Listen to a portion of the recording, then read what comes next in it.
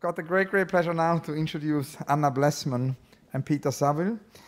They both met in a gallery in Berlin in 2001, and soon after started to collaborate on works which have been shown in many places, at hotel in London, in institutions, in museums, in galleries. Actually, in 2010, they presented Swing Project 1 at the Frac Champagne Ardennes in Reims, also shows at the Crac in Alsace, at the Migros Museum at Paul Stolper, and this collaboration continues with many new projects. They both live and work together in London. Peter participated in 2006 in the interview marathon in a conversation with Rem Koolhaas, and he's exhibiting many works right now in the postmodernism exhibition at the V&A just next door. I've had many conversations with Peter and Anna preparing this marathon, for which I wanted to thank them. And we always came back to one point, which is capability Brown. It was the capability Brown conversation. Today, Peter and Anna will be presenting TV Blumen. A very warm welcome to Anna Blessman and Peter Saville.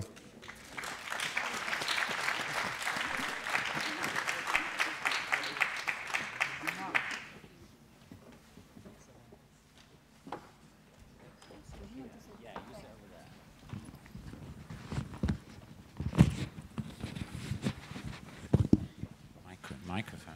Does it work? Yes, it works. Yeah? Yeah. Yeah. Good evening. A few years ago, I found a great shipping carton outside a florist's, and it had pre-cooled flowers written on the side of it. I think I know what that means now. I've never spoken to a room full of people in blankets, but I'll try. And in order to keep Hans-Ulrich's attention, we have not one but two unfinished or unrealized projects to mention this evening. Where to start?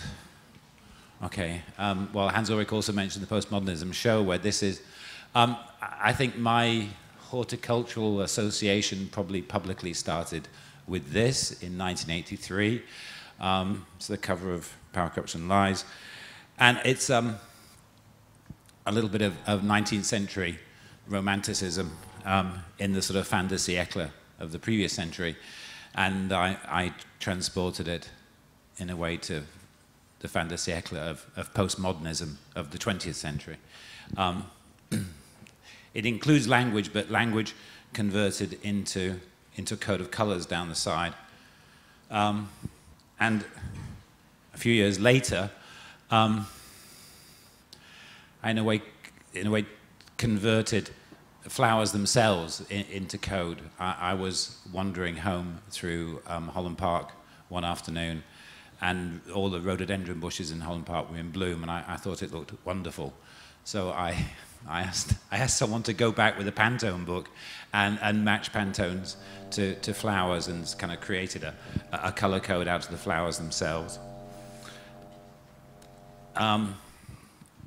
And around about that time, in the sort of mid to late 80s, Neo Geo was sort of happening in the art scene, particularly in New York, and I was quite interested in that. But it had a certain, obviously retrospective quality to it, and at this time, having sort of referenced history a lot myself, I felt a little bit inclined to try to articulate something new. And at that time, my closest friend was a photographer called Trevor Key. And I said to Trevor one day, I want to make a picture of a flower, but a flower for the lobby of IBM in the year 2000. So he said, not an Irving Penn flower. Then I said, no, not an Irving Penn flower. And from that came the beginning of a series of images. This is a peony that we photographed 1 week in the studio, and then following it each day as it opened up. And I was interested in the geometry, the internal geometry of the flower itself. And Trevor found a way to record that, and then a method by which we then introduced color selectively to different images. And this sort of process, whilst I was thinking about this, I was imagining them, arranging them in patterns as well, when they finally kind of began to evolve and develop. And at the same time, I got interested in this, which was in a way the hybridity of language itself when associated with the naming of flowers. The Mendel tulip, orange wonder. There was a certain kind of pattern to the language that's developed around the naming of flowers, which I found very interesting. Obviously, a Mendel tulip is a type of tulip, and then orange wonder is some obviously very bright version that someone's managed to breed. And this kind of concluded at that point. Sadly, Trevor died in the mid-90s, and this project of kind of natural geometric never really developed beyond that point. There you go. And about 10 years ago, when I started visiting Peter in London, he wasn't really living anywhere. He was staying at a friend's house in Shepherd's Bush, and I couldn't really work there, so I only brought my camera. And one evening, I think Peter was in his studio in East London, and I didn't know what to do with myself and just sort of stared at the white noise of the TV screen and the silhouette of the flower in front of it, which was sitting on the coffee table. And I got interested in the weird light which the TV was doing to the outline of the flower and how it distorted the flower and how the light penetrated the petals. And yeah, and previously my work has been very much around investigating the screen as a pattern, as the way it fractures the image it shows, and how the closer you get to it, the less you see.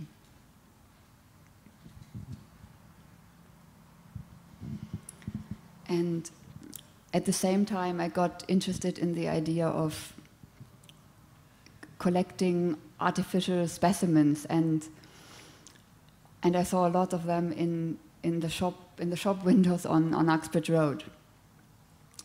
And yeah, that's how TV Blumen was born. Yeah, I saw these pictures that Anna was doing with the flowers and the television screens and the kind of integration of the two, and we kind of talked about it, and I think it encouraged you to do more and to press on with it, and from that came a series of images that ended up being called TV Blumen. And this one, what's it called? Oh, Hobby Shop Crochet de Paris is the name of this one. And it's, you know, it's from a hobby shop in Berlin, a sort of craft shops, and they sold it as a do-it-yourself crochet set. So you crocheted the flower? I crocheted the flower, yeah. Yeah. And in the beginning, the backgrounds were very much just default blue or default green.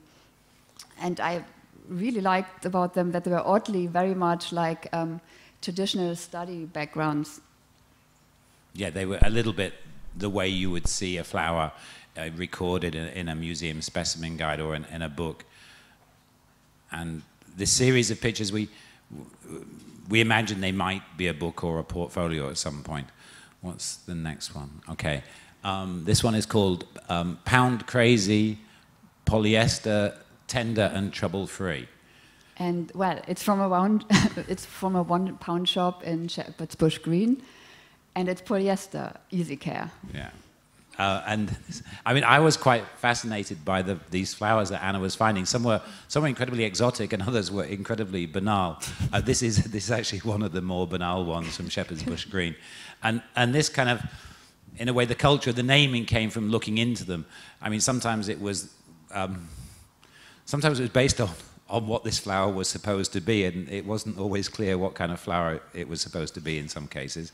And the polyester, tender and trouble-free, just came from kind of looking up information about polyester and its softness to the touch and its trouble-free nature. It's a kind of washable fake flower. This is Kindergarten Cut and Fold. And as the title says, it's from a kindergarten. It's a friend's child made this flower. And I mean, it looks a little bit Audi to well, me, it's a German child. A German child and a sort of almost a flower made by Audi. Very kind of cut and fold. this is what is it? This one? It's painted polybag. Polybag. Okay, yeah. Painted polybag artisan is the name of this one. And it's a carrier bag and tubing, paint sprayed by my dad, my father. And I mean, again, as Anna was working on these, I was just sort of look at them and ask, you know, where it came from. And Manfred, Anna's father, is an artist, had obviously painted this one. And whilst Anna was taking the pictures, I just sort of played with the language to see what kind of unusual juxtapositions and phrases could come out of the language. This one is, Design Master. Yeah, Design Master Chinese Feathers is the name of this one.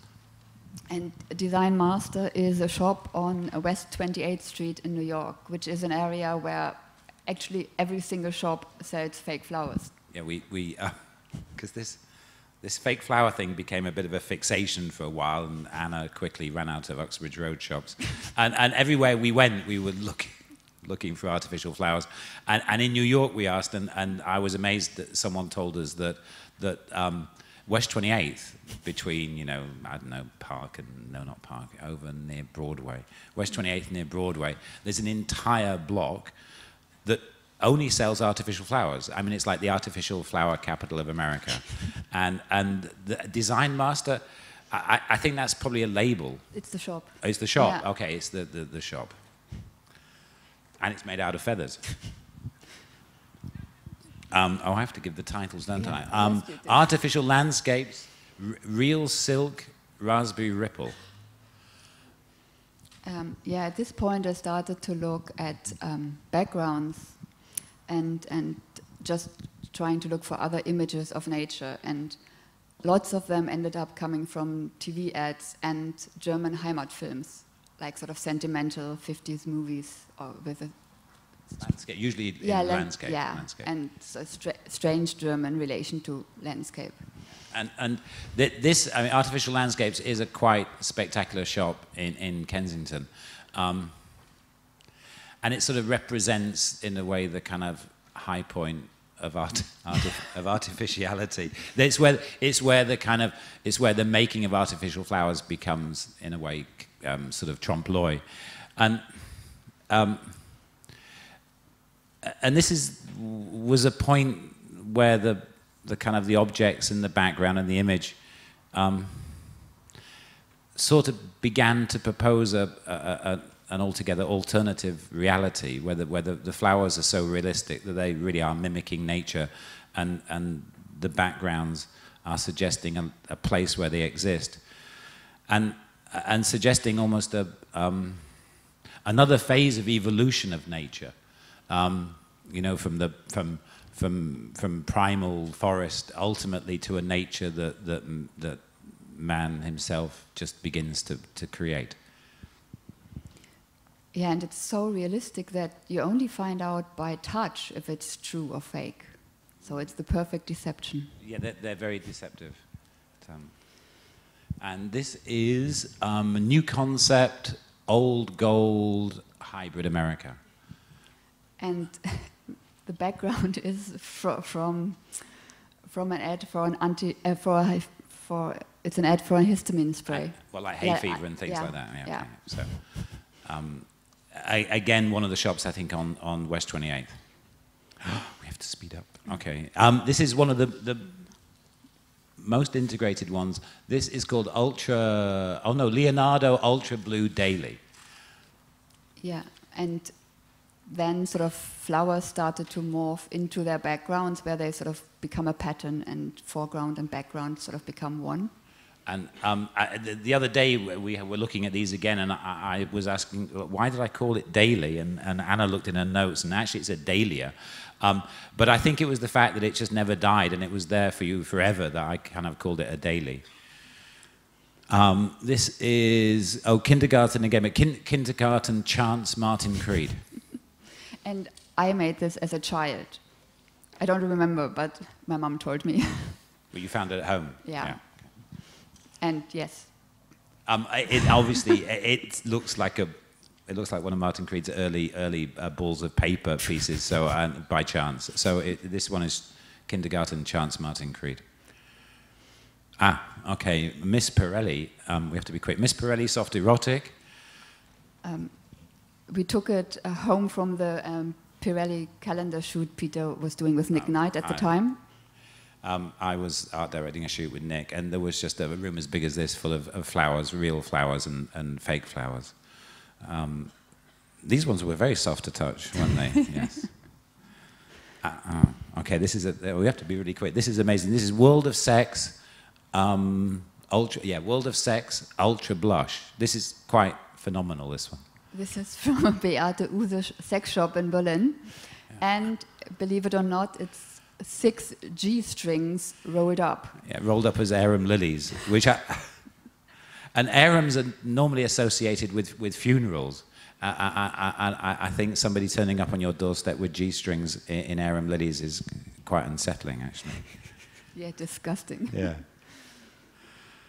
And the last one was Foliage Paradise. Is it Foliage Paradise? Foliage Paradise, Deadly Nightshade. Yeah. And I think it looks like teardrops.